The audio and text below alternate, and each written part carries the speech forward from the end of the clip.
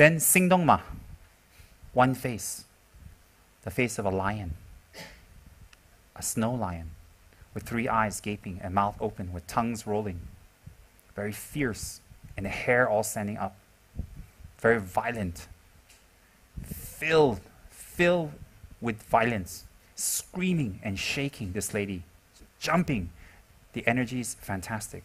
It's this lady with a lion head, with 2 arms holding a cleaver, skull cup, dancing on a corpse, blue in color, with her breasts hanging, naked, showing her secret organ. She doesn't care anymore. No more conventions.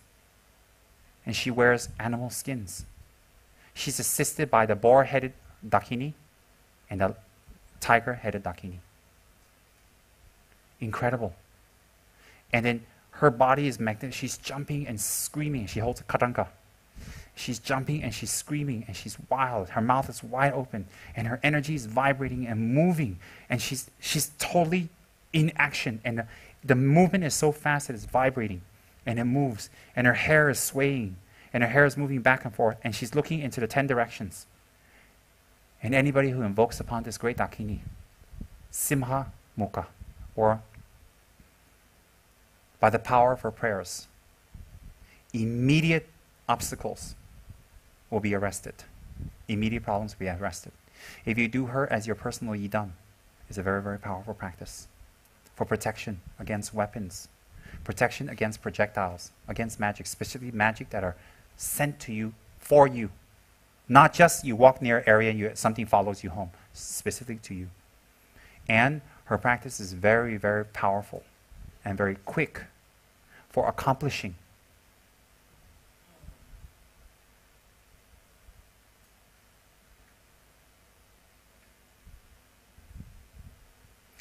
Obstacles that arise when you want to do Dharma practice.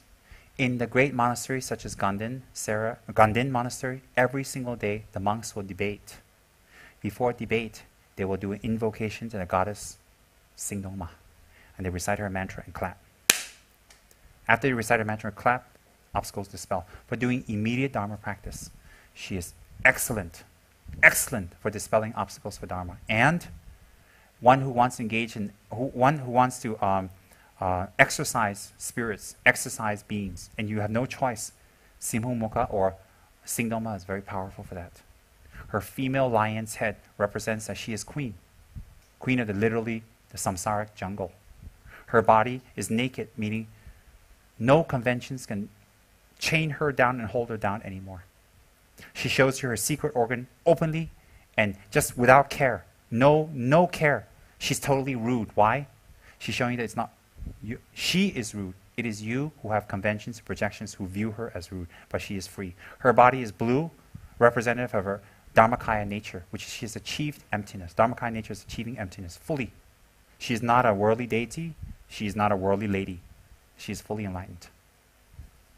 And her mouth is gaping and open, ready to swallow, to absorb, to take your sufferings and problems. Dancing on a corpse. And her body is filled with fire. Violent, virulent, not smoke, not wind, pure fire. Unlike Dalai Lama, who is Oreo, is burned obstacles, so it's smoke and wind, so you see dark.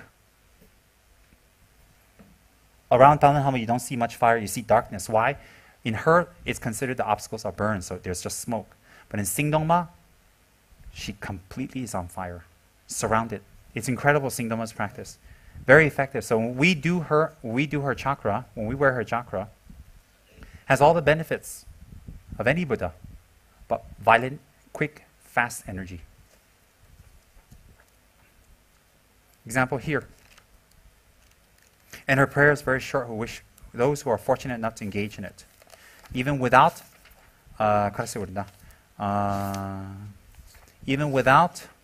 initiation, you may engage in this, although it's very, very, very powerful.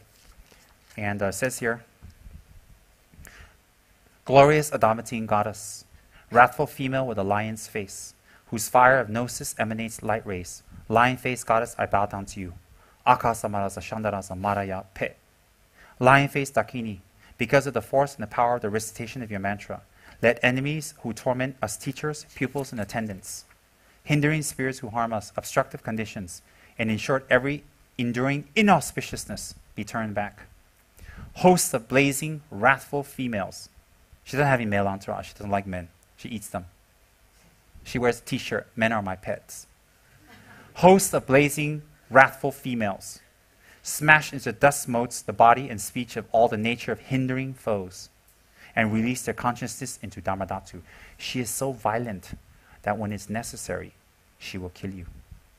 She will kill you, and instantly she will project your mind into Dharmadhatu. Means what? A pure land. So when you do something so bad that if you continue, you're going to go to one of the lower realms. Out of her great compassion, she will annihilate you into bliss.